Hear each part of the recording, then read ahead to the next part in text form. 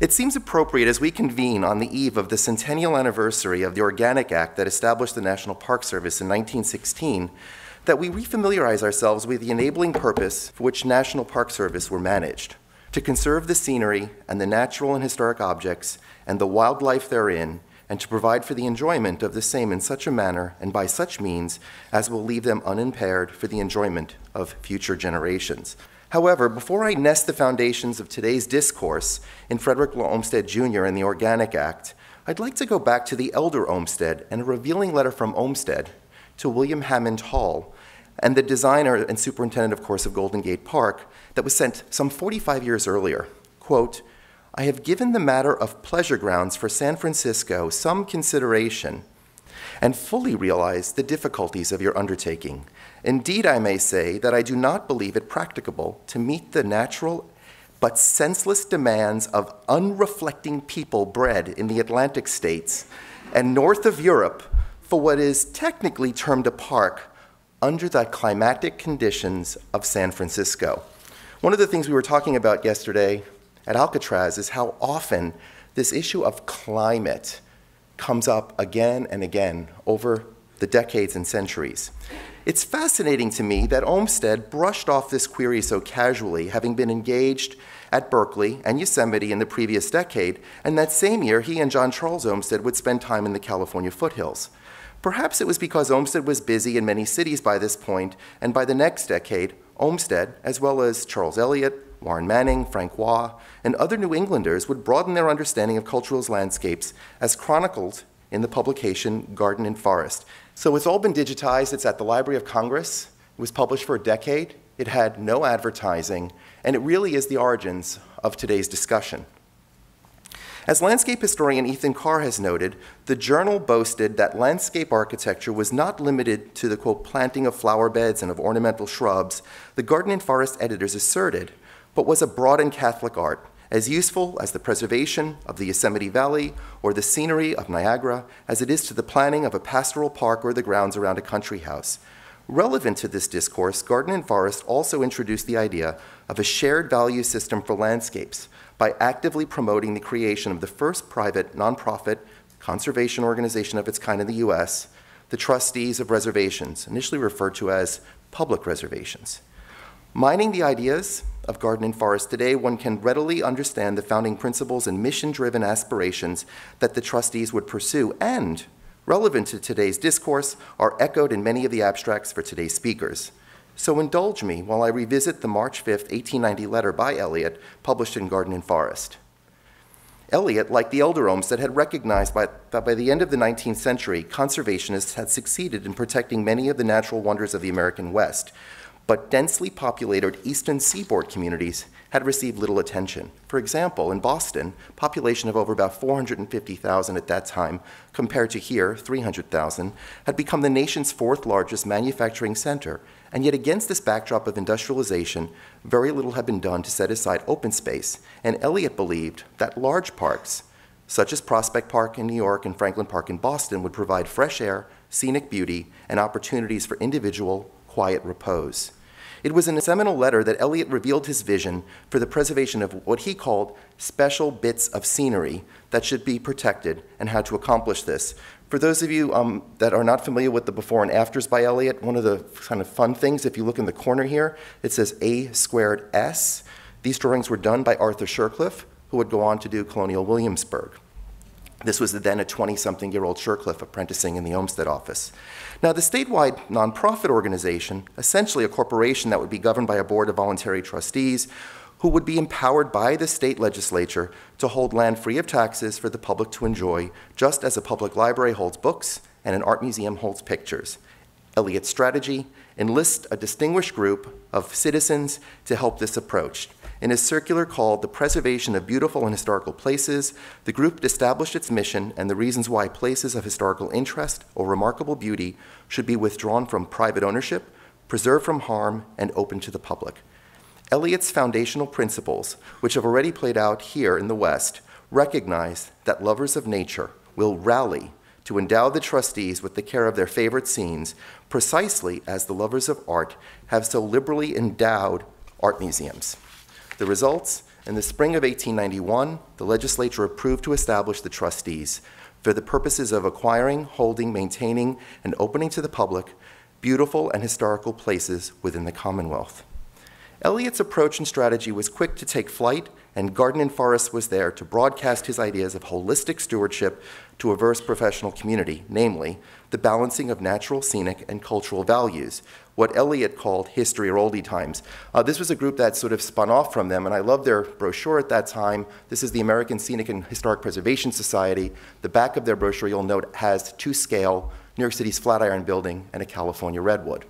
Saving nature in a humanized world were on a parallel track with that of the elder Olmsted and his successor firm, as exemplified in their concurrent work on scenic reservations such as Niagara Falls and Essex County Parks in New Jersey, Country Place Estates, exemplified by Biltmore and its own pioneering self-sufficient working farm and fully integrated horticulture, forestry, and land management programs, and park systems in Boston, Louisville, Rochester, and Seattle. These were places for all people to engage with the broader cultural landscape. Olmsted stated in his 1873 discourse on Central Park, quote, "Assistance should be given to visitors as is necessary to their profitable use of the park. Those most needing assistance in the way of directions, information, and advice will be people of homekeeping habits, retiring dispositions, helpless, sensitive, modest. The difficulty here is not in supplying all necessary advice that shall be asked, but in giving those most needing to obtain advice the confidence to ask and accept what they need." Just like interpretation today. A century after Olmsted made this revealing statement as part of a movement known as Parks to People, the Golden Gate National Recreation Area was established by Congress.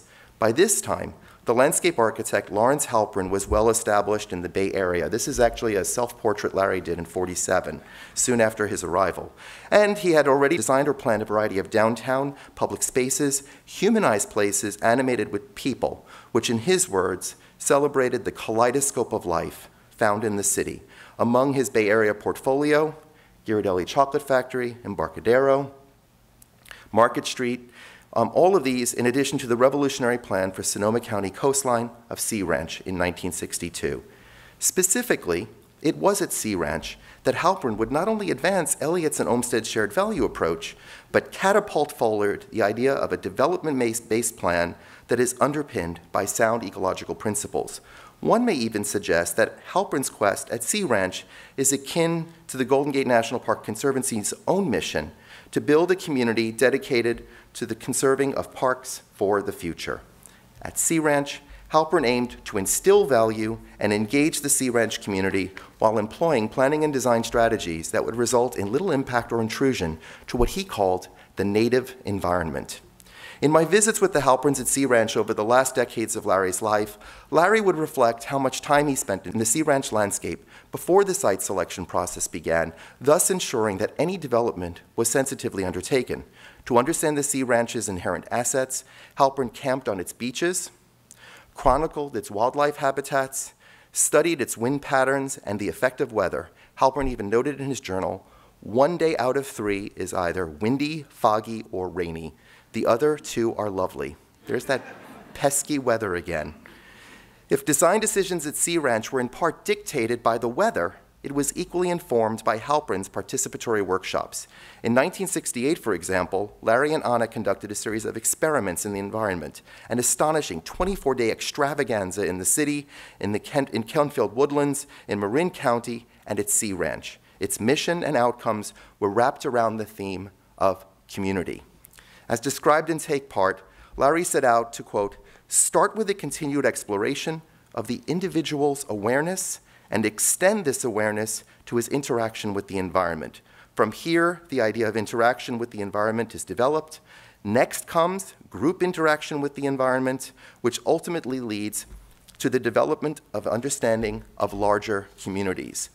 So, as we peel back, explore, and debate the nature-culture relationship today in the region and the role of public participation and engagement that plays out at such beloved places as the GGNRA, what had been the common practice of top-down design lead employed by the Olmsteds, Eliots, and others here in the West Coast would come to full flower during the 1960s As James Burns, an alum of Halpern's Take Park Workshops, has noted, it was during this decade of self-searching exploration of root impulses as much as it was flower power and political upheaval. Reflecting on this period and the role of public engagement, Halpern would proclaim in 1968, "I've become increasingly convinced of the validity and significance of the pluralistic approach to art processes and the significance of allowing art to emerge from a multiplicity of inputs which scores as guides, as catalysts.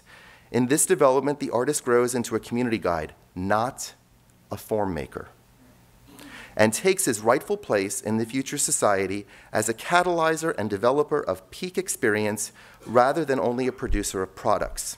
So, recognizing that the same drinking water that Halpern served up and we all drink today comes from the same pristine snowmelts in the Hetch Hetchy Reservoir in Yosemite National Park, how does public valuation and engagement balance the park's unique historic scenic, cultural assets and strive to nurture and safeguard healthy, balanced ecosystems? As Chris Spence notes and questions, if you will, our closing panelists this afternoon, how should our professional community engage effectively with the public, particularly in a time of rapid technological, social, economic, and demographic change? The answer lies in authentic engagement that listens to and serves the needs of our entire population, not just traditional users. So let's try to address Chris's meaty question, which is at the core of our challenge and opportunities. I believe that a concise historic perspective is helpful first. This can be found in Hal Rothman's, note the title, "The Park That Makes Its Own Weather." This administrative history of the GGNRA from 2002 notes, "If there is one genuine contribution that the U.S. has made to the application of the principles of democracy, the most likely candidate is the national park. Prior to the Age of Enlightenment, the 18th century intellectual and ultimately social revolution that insisted individuals possess natural rights and added the concept of a relationship between governors and the governed to human affairs. The idea of a park owned and used by the people was entirely unknown. In most cultures, especially monarchies and other forms of hereditary government, parks were the provinces of the nobility and wealthy, kept and maintained for their use alone. Common people were forbidden to use designated lands, sometimes on penalty of death. Many stood outside of the boundaries of such areas and looked in with envy, conscious of the wealth of natural resources and aesthetic pleasures, and equally aware of the huge price to be paid for violating the liege's prerogative. Such parks, like forests set aside for royal hunts, served as manifestations of power, markers of different standing in a society driven by social distinctions. They were also flashpoints of human tensions. Combustible, explosive, volatile, liable to change rapidly and unpredictably, especially for the worse. This can be the nature-culture interface. So, what happens when your park is a 200-year-old palimpsest that chronicles Native American culture, Spanish-American Empire frontier, California gold rush, the evolution of the American coastal fortifications, and the growth of urban San Francisco, comprises 19 separate ecosystems, and is home to 1,273 plants and animal species? If this is a sampling of the park's cultural and natural resource values, how do we evaluate and manage these assets? Although they can be quantified, they do not conveniently reduce to a balance sheet or a stock index, but they do integrate into a whole greater than its parts.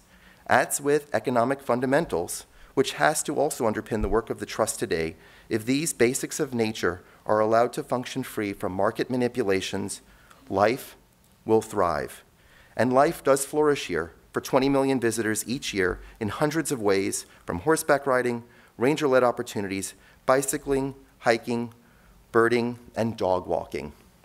Saving Nature in a Humanizing World is our third thematic conference in this ongoing nature-culture dialogue series. The preceding conference, organized around the stewardship of Central Park Woodlands in 2012, included Michael Boland as one of our speakers, while our inaugural one in 2010 had Cheryl Barton, fresh from her work at Cavallo Point, providing a West Coast perspective. In both of these previous efforts, and central to the design of today's gathering, is the foundational recognition that when holistic stewardship of a cultural landscape considers its historic design intent and authenticity as a core value, change can provide continuity of design and use while yielding an enhanced power of place. As I hope our moderators and speakers will illustrate today, such lofty goals are not always easy, and in politically and socially media-charged situations are akin to the third rail. Take, for example, the idea of the tree hugger that nostalgically rallies around a beloved tree that has outlived its healthy lifespan or design intent, the removal of an unwelcome invasive species, such as jubata grass, which carpets much of the Marin coast, is killing off other local flora and fauna, or, as Bay Nature recently reported, a group of environmentalists argue that rules don't go far enough, here we go, to protect the park's sensitive habitat and are instead calling for severely restricting commercial dog walking in Presidio. That's rough. Historically and today, there has been no shortage of goodwill or a quest for an ever-deepening knowledge of the park's stewardship. In fact, one can even suggest that over the past 3 decades, the Conservancy has established a reputation as a leading innovator among nonprofit conservation organizations. On behalf of my colleagues and our TCLF board, it's our pleasure to be here with the 3 organizational partners, the Conservancy, the Trust, and NPS, who lead by example when managing these shared value landscapes, while also collectively recognizing that a diminished historic design intent with a less sustainable ecology is not the only casualty of an isolated agenda, and the nature-culture dilemma is not solely the domain of dog lovers and tree huggers. As we can also see from the websites of the interpretive programs of our stewards, they too are thinking bigger and addressing the uncertain effects of global warming on the park and in our lives. As the NPS website notes, quote, "Although we don't know if rainfall will increase or decrease or how coastal fog may be affected, what is known is that if global warming progresses at the current predicted rates, sea levels could rise 3 feet or more by the end of the century, and the impact on the park's irreplaceable cultural resources, namely historic buildings and landscape features, archaeological sites and roads, are all at risk." So then, aspiring to inform local behavior and global debates, how can naturalists, park stewards, ecologists, interpreters, landscape architects, and others introduce meaty, informative ways to craft meaningful on-site engagement? Now, the second edition, this goes back to my Park Service days, of Friedman Tilden's classic, Interpreting Our Heritage. How many people here are familiar with this book? Oh, you guys, this is like, go on Amazon. It's an oldie but goodie. Published in 1967, Interpreting Our Heritage had an introductory essay penned by then NPS Director George Herzog, who attempts to address such expansive challenges. Here, Herzog paraphrases the French poet and journalist Anatole France, suggesting, "Do not try to satisfy your vanity by teaching a great many things. Awake people's curiosity. It is enough to open minds, do not overload them. Put there just a spark. If there is some good, inflammable stuff, it will catch." With this as a simple premise, how do we make the leap to target global issues such as greenhouse gas reduction? In the face of potentially catastrophic changes, how do we educate park staff and the public about problems and solutions while developing new stewardship practices? Nina Roberts, in proposing her abstract, who is unfortunately not with us today, posed the following questions. How can we galvanize the public by cultivating stewards out of new users or potential visitors? How can we open our minds and hearts and make room to discover how others embrace nature and make meaning from their experiences? How can land managers continue to listen and learn from the very communities they're trying to serve? Knowing that understanding multiple points of view often helps dispel persistent myths about the cultural dynamics emerging in relation to natural environments, how do we leverage this knowledge in our ongoing stewardship decisions?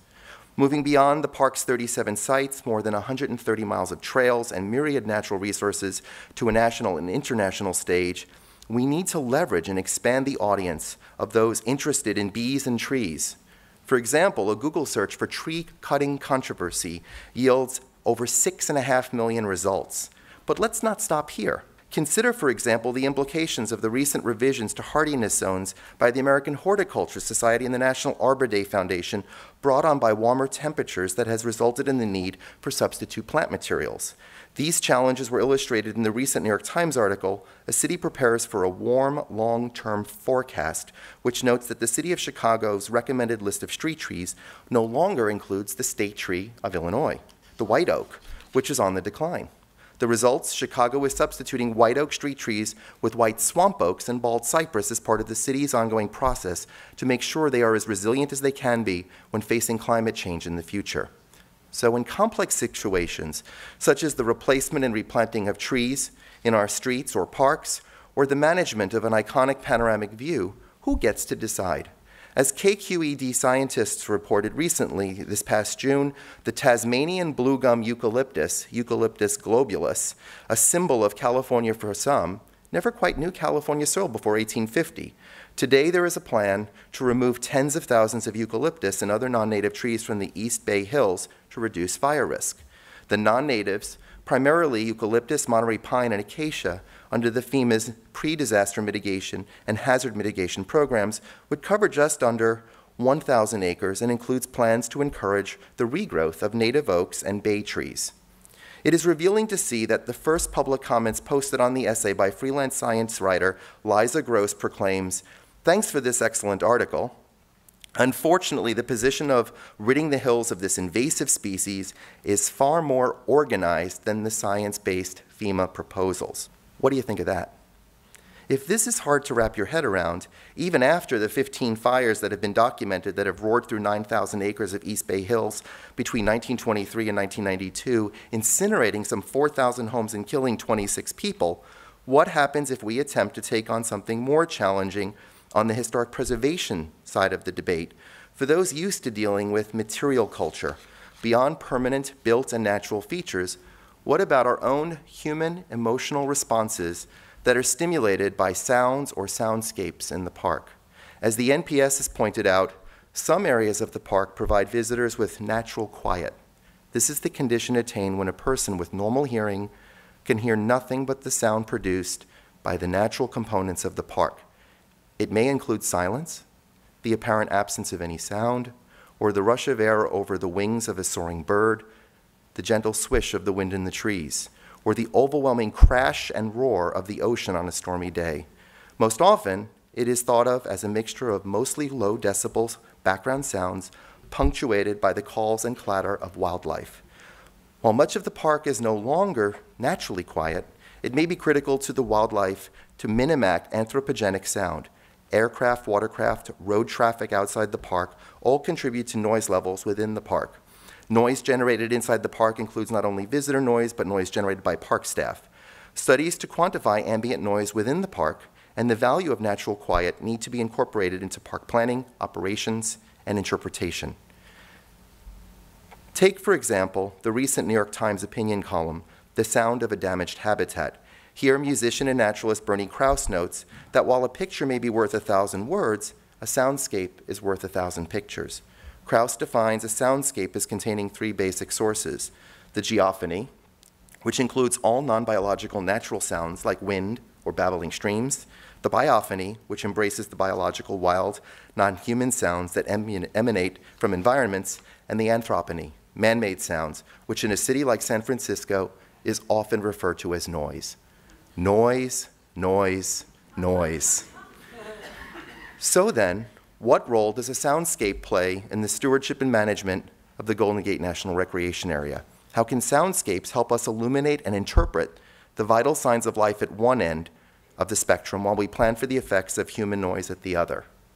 Let's consider Krause's quest for his ideal, the intact creative chorus, but let's do so through the lens of the National Register 7 aspects or qualities of a historic integrity, namely location, design, setting, materials, workmanship, feeling, and association. Looking closely at the feeling of the National Register Bulletin Guidelines notes, the feeling is the quality that a historic property has in evoking the aesthetic or historic sense of a past period or time. Although it is in itself intangible, feeling is dependent upon the aid's significant physical characteristics that characterize its historic qualities. Integrity of feeling is enhanced by the continued use of a historic optic or sound signal at a light station. The characteristic flashing signal of light adds to its integrity. While sounds themselves, such as the boo-ah of a diaphragm, cannot be nominated, I rehearsed that, it didn't come off well, did it?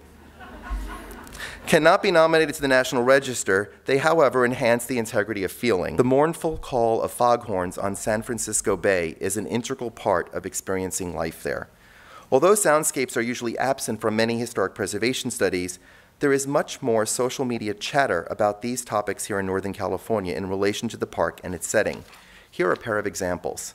Research has long suggested that wildlife and birds, in particular, may be impacted by the man-made sounds of the city. A 2012 study by David Luther and Elizabeth Derryberry, published in Animal Behavior, confirms that sparrows in the Presidio district appeared to have changed their tune and raised their voices to be heard over the increasingly noisy racket of the Golden Gate Bridge. The two write that it's probably good news for these sparrows that they figured out how to adapt. But there's also something sort of disturbing about the implication that cities can distort the natural environment right down to birdsong. In some ways, noise matters, even more for birds than it does for humans. Birds sing to defend their territory and to attract mates, two of life's most important goals, and excessive noise threatens that. Now, did you know that the classic nighttime ribbit, heard in movies and television for decades, comes from a diminutive 2-inch West Coast native frog called the Sierran tree frog, also commonly called the Pacific chorus frog? Well, good luck hearing them, though. If you're in the city today, their chorus is mostly restricted to entertainment offerings. As with the city's 20th century expansion, their habitat, vernal pools of the Mission District, were filled in, pushing the frogs to the brink of disappearance. As Carmen Taylor reported just last month in Bay Nature, chorus frogs aren't a species of particular concern elsewhere. There will be no federal effort to restore them and protect their habitat in San Francisco, but as late as the 1990s, they were common here. And as such, that's reason enough to try to bring them back. Here again is that pesky third rail. Taylor notes, for some residents, the small frogs are less than lovable in an urban setting. The frogs have a prolonged breeding season that can last for several months, and most breeding occurs at night. Males sit near the water's edge, using different vocalizations to communicate with other males and females, so neighbors are privy to the frogs' affections. They might be small, but you don't get Hollywood fame without the ability to make serious noise. The frogs are also heard chirping in with car alarms, crooning along with late-night jam sessions, and croaking with passing trains. So when you're considering the park's dynamic ecosystem, one that encompasses a UNESCO-designated biodiversity hotspot, let alone 5 National Historic Landmarks and 12 National Register properties, what should be the criteria that we apply to guide and manage change? How do we measure success? What is our role in the education and strategic communications messaging when engaging the public, not to mention a highly charged political arena?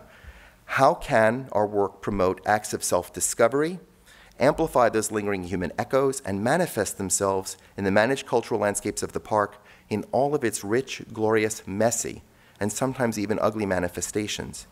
If you're a steward, a landscape architect, horticulturalist, ecologist, naturalist, or interpreter dealing with a nationally significant landscape such as the park, how do you measure, leverage, prioritize, perhaps even monetize a landscape's natural, scenic, cultural, ethnographic, environmental, ecological, educational, spiritual, and interpretive values, while also balancing its carrying capacity with the visitor experience?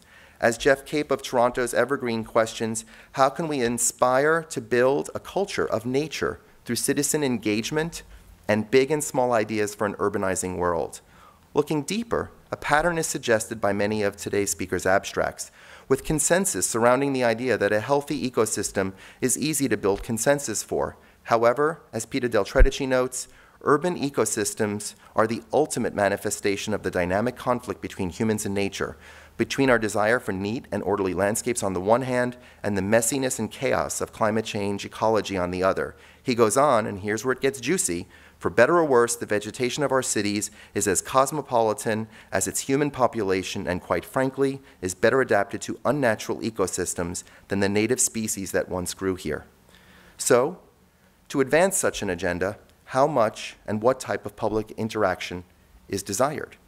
How do we balance restoring and maintaining cities and parks for nature's sake while promoting public interaction with both the natural and built environments? Through the collective experience of today's speakers representing public, private, nonprofit, and academic sectors, not to mention such diverse backgrounds as science, social science, journalism, biology, plant propagation, environmental studies, landscape architecture, art, architecture, regional planning, and public engagement, our hope is to both put forward best practices and lessons learned while sparking a lively discourse. Today, in both the public and private arena, we hear all too often that there are limited resources that challenge and stress the ongoing treatment and management of our nation's cultural landscapes. But I would argue that if this situation was to be made more transparent and richly interpreted for the visiting public, perhaps then the nature-culture interface could move forward and in the process could yield educated, less segmented, more fully engaged constituencies beyond the decaf soy milk ambassadors.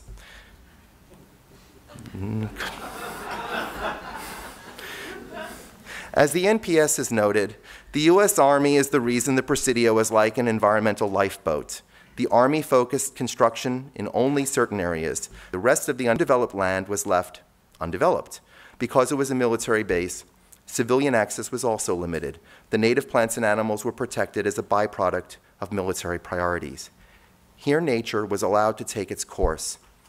But what does this really mean? In seeking answers to this sentiment, I challenge our speakers today to address what this concept means to them.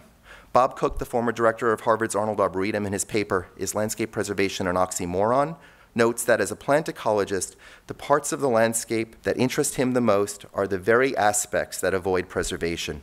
He notes that plants and the animals and wildlife associated with them grow, move around, reproduce, die, and generally bring the landscape to a very uncooperative tendency to change. He goes so far as to suggest that a successful effort at preservation would seem to require its own failure. So, what then should stewards preserve today? Finally, a personal note to end with. On the occasion of Biltmore Centennial some time ago, I helped to organize a conference that reappraised Olmsted's design for the Biltmore estate. At that conference, Robert Melnick, who did much preservation planning work here at the Presidio in the early 1990s, gave an opening address titled Moving Towards the Middle in a World of Extremes, which drew heavily on his decades of experience with the nature-culture divide with large, complex landscapes of the West like Yosemite. In preparing for today's conference, I went back to Melnick's paper, where he suggested 3 linguistic and landscape frames: semantic ecotones, landscape differentials, and looking at the landscape as teacher, perhaps a nod back to Freeman Tilden. In trying to position his 3-pronged approach as a bridge in the nature-culture debate, Melnick applies the idea of semantic ecotones as being akin to ecological systems representing, quote, a most fruitful opportunity for diverse and rich consideration of a variety of landscapes. He suggested this idea could serve as a model for recognizing that thought, ideas, and actions, much like landscapes, are complex construction of overlapping layers, and that all too often, land management agencies and those charged with natural and cultural landscape preservation are invested in a construct which emphasizes the landscape differentials at the expense of commonalities and potentials, and thereby entrenches and polarizes opinion. One only need read a newspaper today to see Melnick nails the situation when we consider how the American lawn has become a dirty word. From the First Lady's vegetable garden that is plopped in the middle of the Olmsted Brothers design for the White House grounds, to a deer escape solution that will jeopardize the future of Governor's Mansion in Boise. What I like much about the idea of semantic ecotones is its foundational principle is borrowed from the ecological concept of ecotone, namely the transition between 2 different plant or ecological communities. I believe our challenge today is to understand and acknowledge that our way of looking at landscape is distinguished by our own university experiences, followed by our professional practice toolkits. From the object-centric Secretary of the Interior standards, which keeps natural resource values at a comfortable distance, to the ASLA's own Sustainable Sites Initiative, which emphasizes environmental and green resource solutions, often overlooking historic and cultural values. Perhaps by acknowledging these selective barriers and recognizing the cultural landscapes like the parks are inadequately served by a single classification system, that in the process we endorse, experiment with, and codify personal and professional solutions that allow the landscape to teach us. Nature can be unpredictable. As much as we like to think they do, plants, like animals, don't stay put. They move, and the results are evidenced in the rich and complex natural, cultural, and ecological mosaic that is the park. Thank you.